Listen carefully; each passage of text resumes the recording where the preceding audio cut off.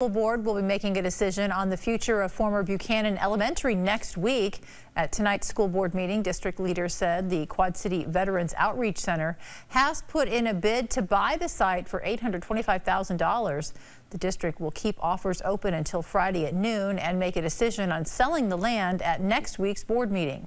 Buchanan was one of 3 schools shut down by the Davenport Community School District starting this year.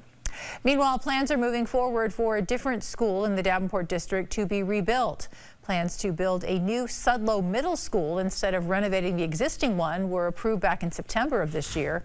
Initial concepts of that project include keeping the existing gym and the existing entryway that were built in the last decade, creating a small practice football field and walking track on the site of recently demolished Washington Elementary, and incorporating green spaces into the campus at Sudlow. The expected cost of the project is expected to be between $61 and $68 million.